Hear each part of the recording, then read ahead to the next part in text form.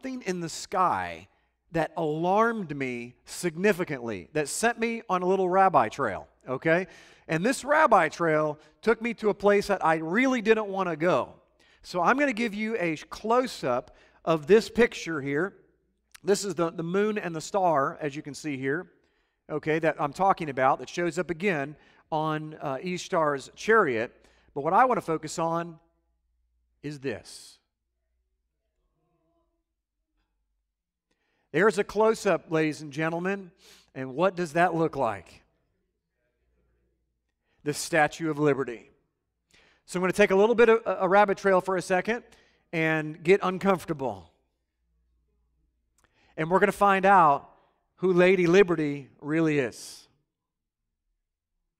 So we're going to go back to the French sculptor Frederic Augustus Bartholdi. In 1834 to 1904, went to Egypt in 1868 for inspiration. The construction of the Statue of Liberty began in 1878. So let me talk about this for just a second. How many of you were told in school that the French donated the Statue of Liberty to the United States of America? Okay. How many know that is absolutely not the truth whatsoever? Okay? Whatever they tell you, just forget about it, right? It just totally backs what you were thinking in high school, which is, why am I here anyway, right? You find out years later, you were right. But what I want to talk about here is this. The Statue of Liberty, when Bartholdi was pitching this, he was a sculptor, okay? And as a sculptor, he was trying to build something great that had never been done before. And so he went to Egypt to be inspired because he knew that in Egypt, everything was huge, okay? Everything was big, from the pyramids to all the different statues. Everything was super life-size, and he wanted to get that inspiration. Keep that in mind. Then what he did was he went around the world pitching the Statue of Liberty. We were not the first place that he went to. He was a salesman and a sculptor at the same time. And what happened is they went to America. America liked the idea and tried to raise funds for the Statue of Liberty, but they couldn't. They were having a very difficult time raising the funds for the Statue of Liberty until one gentleman in a local paper, decided to write a blog, what we would call a blog today, or a newspaper article, basically ripping on the middle class, saying, hey, the rich cannot be the only ones that represent America. We need to give to this cause because we need a representation of freedom. And wouldn't you believe it, lo and behold, they raised the funds and they began the process of bringing the Statue of Liberty over to America and assembling it on American soil.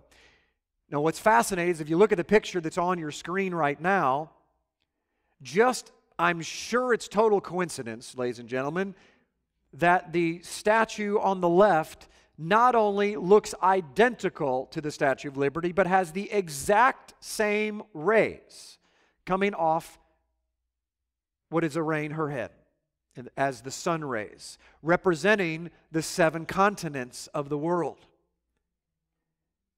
It is the sun god that presides over the world. Oh, I'm not done yet. This is Attis. Now, Attis is somebody you need to understand who he is, because Attis was the priest or the main servant of Cybele, or Ishtar, or the wife of Baal, the sun god. And he, in their craziness, let's just leave it that wink wink, of what went happen in those times, is he castrated himself, then would dress up, cross-dress as a woman, and wear this hat. This is a close-up of the castrated Attis on the left and Lady Liberty on the right. What I want to suggest to you when I got to this part is I thought to myself, oh my goodness, is Lady Liberty really a lady? Or is it Larry Liberty? I don't know. But I'm going to let you decide as we do a little bit close up here, and you tell me if that looks like a feminine face. Ignore the long hair. Remember, the priest of Ishtar wore long hair, they castrated themselves, wore robes like women, and wore these headdresses. Now, one more better for you. Here is her face before it is assembled, and before you have the ability to look at the hair and be influenced. That's under construction. If I'd known any better, I would have think it was Superman. So you can be the judge, ladies and gentlemen, but this little rabbit trail here, I believe, shows us that not only has Attis, or the priest of Ishtar, and sun god worship showing up all over Egypt, all over Rome, all over Greece, and everywhere else in the Eastern Mediterranean, but is on our soils and has infiltrated America today and has literally become the epitome and the torch of freedom. It's bondage. Let's go one further. The 7 rays of the sun. Notice the nimbus, the halo of rays of the sun. This is an ancient pagan sun god. It's everywhere. This is not something they just made up. Helios, look at this. Holding a torch. He's the Colossus of Rhodes, one of the 7 wonders of the ancient world.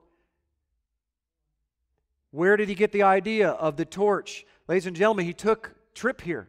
He took a trip to Egypt. He studied these things. This is what he saw. An over 100-foot colossus of Helios with this headpiece on of the 7 rays of the sun. Don't tell me that that didn't influence him. The exact attributes of Helios or the colossus and the sun god and all of those things show up in the Statue of Liberty. We are affiliated with a 501c3 called We Are the 51%. This is based off of all the good people in the world giving extra effort to have a better way of life. You can donate, sponsor, or even make a tax-deductible payment to help these children to get food so no child goes to sleep hungry. How you can help is to go to our website, matt55.com. You go to the bottom right-hand corner of the video, then click the button that says Retail Customers. You can choose either option, the $5 or the $40 donation options. Either click the Add button below the dollar amount of which one that you choose. Then the next page, choose the quantity of the donation amount. For example, if you'd like to donate $1,000, then you can change the quantity amount to $200. Then click the Checkout button in the bottom right-hand corner, and then on the next page, enter your credit card information, name, and address. We will send you out a receipt for the amount so you can write this off as a donation on your taxes or also on your business taxes. Remember, our main goal is $1 million to help sponsor 20,000 children. 1 billion people in the world will lose their life due to starvation due to the famine that has already begun by 2025. In case I don't see ya, good afternoon, good evening, and good night. Yeah.